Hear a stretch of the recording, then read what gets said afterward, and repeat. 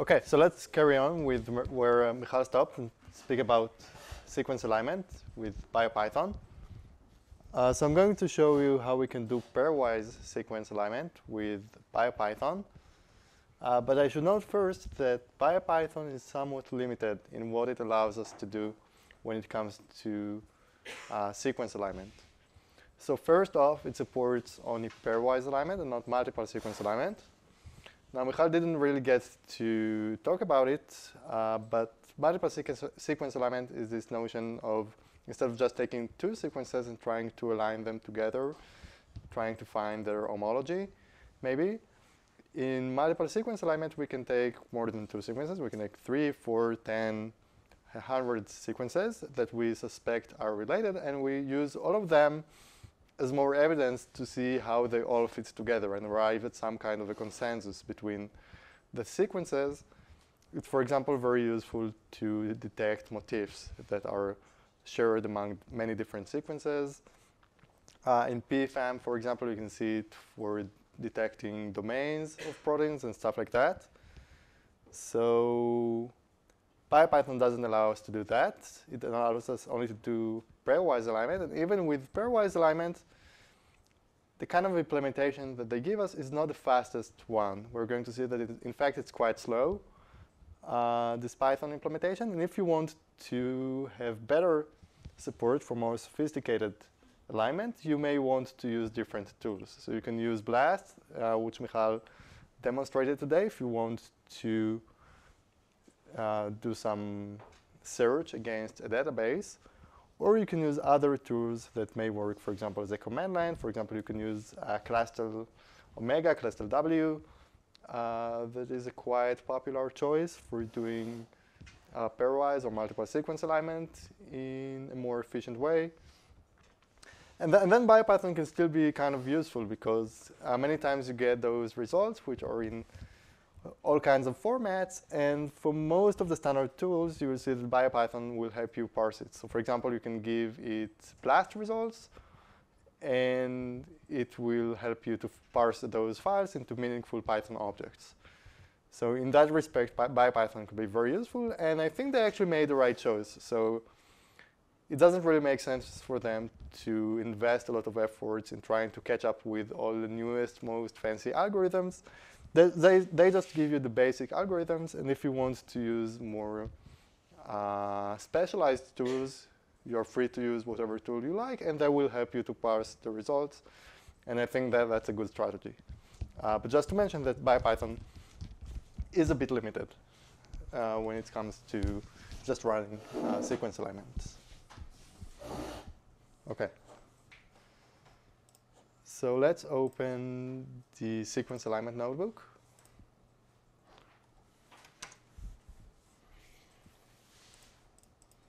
So to run pairwise alignment with Bio, we import the submodule, which is called Pairwise 2 from the Biopython module. And then, for example, if we want to just align two DNA sequences with very basic parameters, we use the align submodule of the pairwise submodule, and within it the global XX function. And we just give it two sequences, and we get the alignments as results. And you can see that when we print it, we get those two tuples. Within each one of them, we have 5 different return values. Okay, now, at that point, we're not really sure what this means. So if you're not sure what is the return value that some function gives you, like I showed you in an earlier lesson, we could use the question mark syntax, which in IPython and Jupyter will give us some help message. So if I'm not sure what the global XX returns, I can open the help menu. And now I see that it returns this kind of tuple, which it says a list of tuples, which are sec A, sec B, score, begin, end. Okay, so essentially, it's the first sequence, the second sequence, including all the gaps that it had to open in order to do this alignment. and then the score of the alignment, like Michal has taught this morning. And then the start and the end coordinates of where the alignment starts and where it ends. In the case of a global alignment, it's not very meaningful because it's always all the way from the start to the end. But when we do a local alignment, it's very important to know where it starts and where it ends. And the reason that we get a list and not just one of those tuples is that many times we can have a tie and we can actually have two or even more alignments which are actually equally good according to the scoring scheme that we specified. So in this case, both of these alignments will get a score of 3. Returns the best score only? Sorry? It returns only the best score? Yeah, it will give you only the alignments with the best scores. So yeah, as many alignments as there could be. Okay. Now here I'm just interested in the first alignment, say, so, and then I can put everything in dedicated variables, like we saw many times using this syntax. Now, it's nice that we get all of the results, but it's not the most convenient way to look at it. If we want to have a more visualized way of looking at it, we can use the format alignment function of the Pairwise 2 submodule.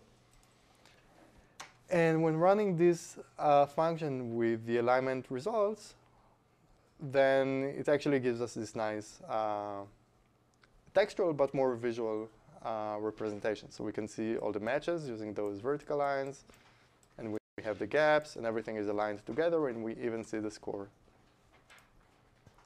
Now, do you know why I used this asterisk symbol here?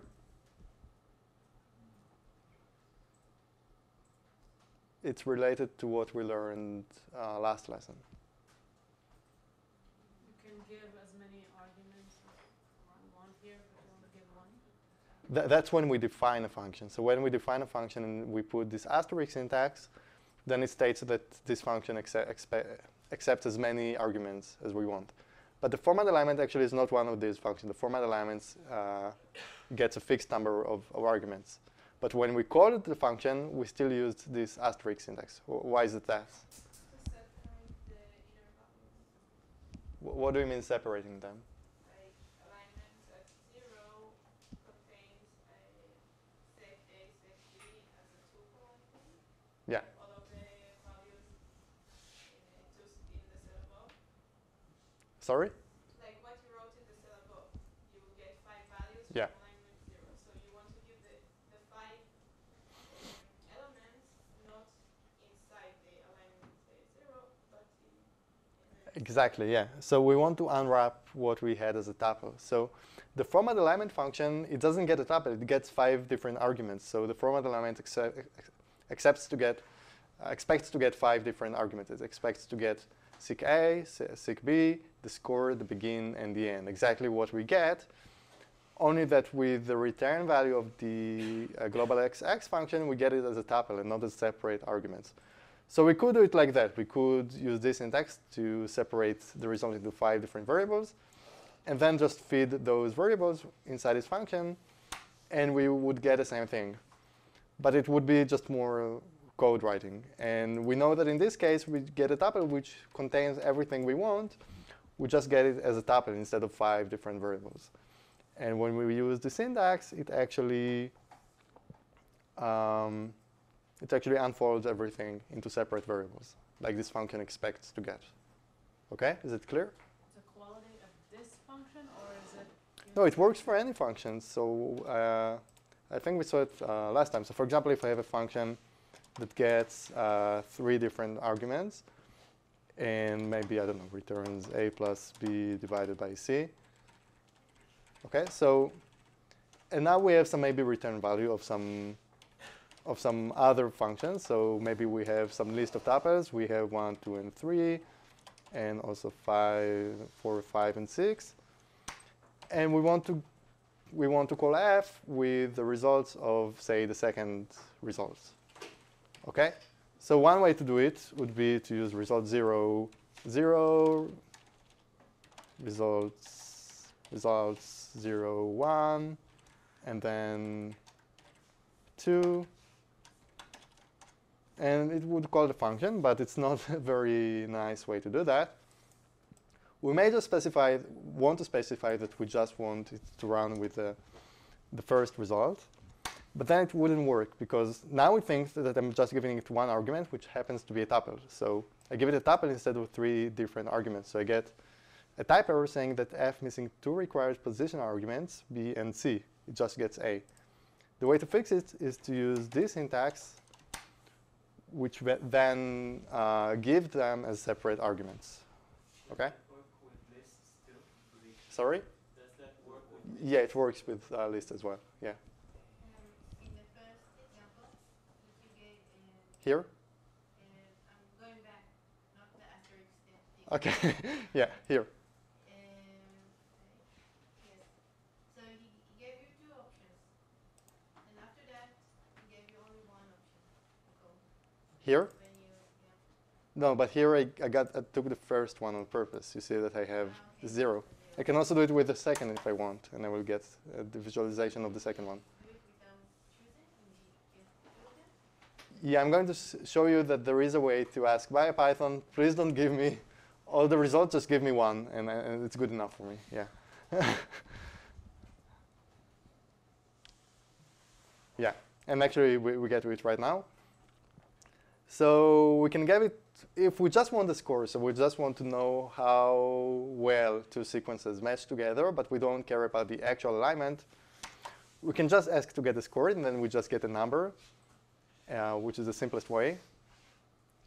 Okay, and then we just get 3, and we don't care if it's the first alignment that gives us 3 or the second one. And there is also a way to ask for 1 alignment only, and if we put that to true, then you see that we just get 1 of the alignments. We still get a list, by the way. So in this case, we know that we should expect to get a list of 1 tuple with 5 different elements. So Biopython decided to keep the return value in the same format. But now we just get 1 value.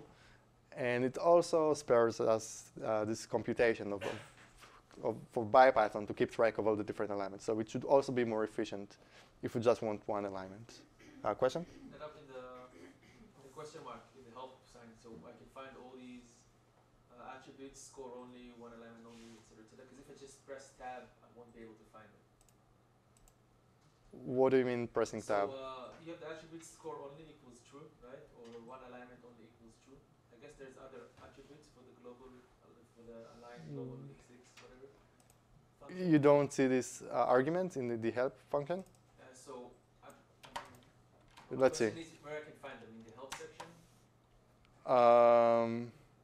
I mean that depends on how they decided to document it. So you can see that actually the way they define it is they use the args and keywords syntax that we saw last time. So it's not. So the good news is that it's very flexible, but the bad news is that you do not get a signature, which is very meaningful when you use the function. So you don't really know what arguments it expects to get. And then you just need to read what they document in the function, which in this case, I see that indeed they do not document the score only and the 1 alignment only arguments. Maybe if you check this function in the actual documentation of Biopython, they provide you more details. So we can try to Google it. I think it's some kind of domain.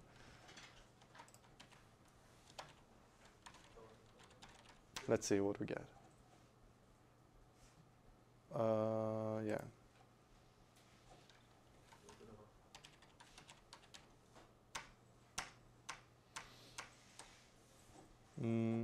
Yeah, so here we don't have documentation. Okay, classes, functions, alignment, variables. Yeah, I think maybe we're not in the here we are in Pairwise. No, the one we actually look for is Pairwise align, I think. Let's try to look this up. Okay, I'm not sure, but I guess that if you get to the right place in their documentation, you might find more details. But it's not a problem with the question mark syntax. It's a problem with the way they documented the function. Okay. Yeah. So of course, like the kind of the default arguments that the default parameters that the global XX function are quite naive. So actually, by default, they will give you one score for a match, and they will not penalize mismatches, and they will not penalize gaps. So that's the reason why we get 3, even though we have 2 gaps, which is a quite bad alignment, because 2 gaps for a 5-letter sequence is not so good. So in real-life usage, you may not want to use the global XX function. You may want to use the global MS function, which then you can give it more meaningful parameters. For example, you can say that you want a match to account for a score of 5, and a mismatch to be -4. And opening gap should be -10 points, so it should be very expensive. And extension should be cheaper. It should be only a penalty of half a point. And you can see that when we call it this way, then indeed the algorithm is incentivized to keep just 1 gap instead of 2 gaps, because each new gap is a really, really large penalty. So most of the time, we will want to use the global MS and not the global XX, which its parameters are too naive to use. OK, so we saw that we could work with DNA sequences. Now, if we want to work with protein sequences, again, like Michal mentioned today, we will want to give it some kind of a substitution matrix. So we can import the Blossom 62 substitution matrix from bio submat matrix info. And then we get all the scores of the Blossom 62, and we call this time the global DX function, which gets 2 sequences and the substitution matrix. And then it will give us the best alignment given these substitution matrix. And like earlier, we can format it and see it visually to see that it makes sense. Now, the last parameter, the Blossom 62, if you look at it, you see that it's just a dictionary, nothing more than that. So just for each pair, just a dictionary from tuples of 2 amino acids to the Blossom 62 score. So yeah, you can see that for lysine and arginine, you get a -2. And for each pair of amino acids, you will see what it gives you. It just gives the table when you import it? It's just a dictionary. So you can look up for the real Blossom 62. You can look at the original paper, and you can see that these are the exact values that the people who developed Blossom 62 came up with. But in Biopython, they probably just hard-coded it as a dictionary, nothing more. OK, but again, if we just use the global dx function, then gaps will not be penalized. And we, of course, do want to penalize gaps. And then we can use the global ds function, which then, in addition to this dictionary, will also get 2 numbers, one for gap open and one for gap extension. And this time, when we get the best alignment, you can see that it just has 1 gap. OK, now you may find all the names of the function to be very arbitrary. So we have global ds, global dx, global xx. What do those numbers even mean? So it turns out it's not random. There is some scheme here. And this I just copied from, the documentation of Biopython. I put you the link here. So I think that's the web page I just visited where it documents the pairwise module. So the convention of the name is that we have global because it's global alignment, and then we have 2 letters. The first letter specifies how we should handle the scoring of matches and mismatches. And the second letter should mention how we want to score gaps opening, gaps extensions, and gaps in general. So for the first letter, we can just have x, which is the default, meaning no parameters. So identical characters have score of 1, and otherwise 0. We can have an m, which, so then we give it 2 scores, one for a match and one for a mismatch. And then we can have a D, like we used with proteins, when we just give it a dictionary with all the possible pairs, and each pair gets a score according to this dictionary. Or we can even use a C and give it some callback function. So we can even give it our own function, which specifies any kind of behavior that we want to code. As for the gap, it has similar index. So again, x means the default, no gap penalties.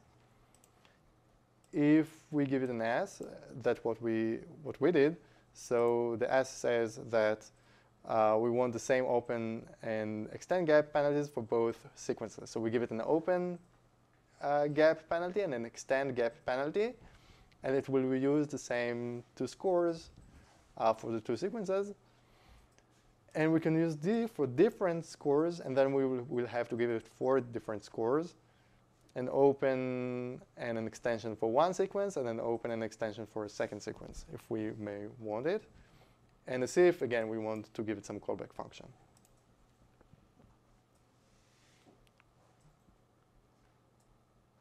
OK. That was global alignment. As for local alignment, it's very similar, just instead it's the same kind of scheme of the names, just instead of global 2 letters, we give it a local 2 letters. So for example, we can do it with a DNA. So local MS, we say that we want to give it a match and a mismatch score, like you see here. That's the M. And the S says that we want to give a gap open and a gap extension penalties. But this time we do it with local alignment. And you can see that this time the start and the end that we get, they are really meaningful. So it's not just the start and the end of everything.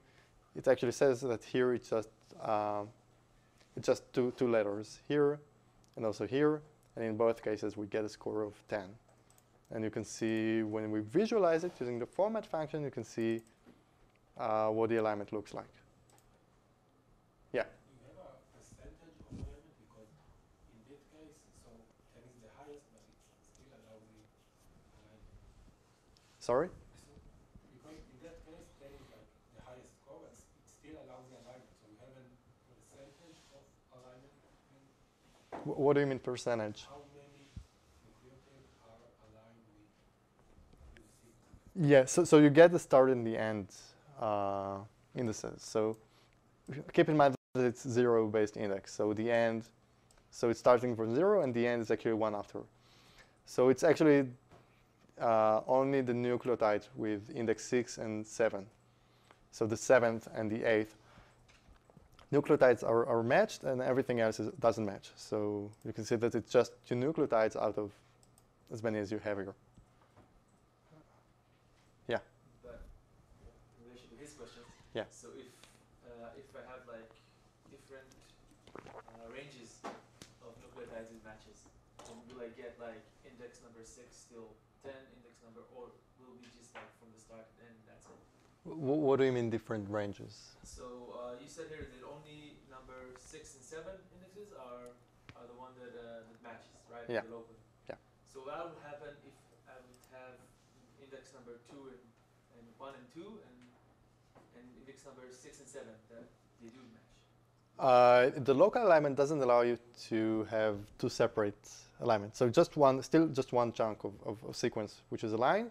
Within this chunk, you can have as many gaps as you want, and they will be penalized according to the gap penalty scores. But it doesn't allow you to have 2 different islands of alignments where everything in the middle is ignored. So it allows you to ignore just the left side and the right side, but everything in the middle, including the gaps, is part of the alignment. Yeah.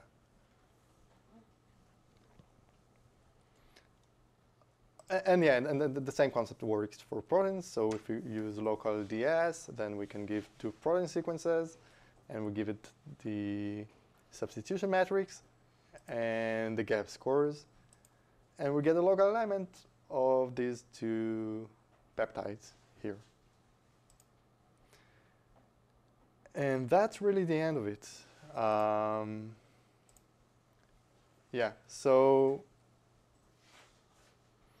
yeah, I think that also summarizes our discussion about Biopython. I think we won't see many more things related to Biopython, maybe sporadically in the exercises. I will say that we just covered maybe the tip of the iceberg of the things that you can do with Biopython. And like I said in the previous lesson, I really encourage you to look up at their documentation and see what else they can offer you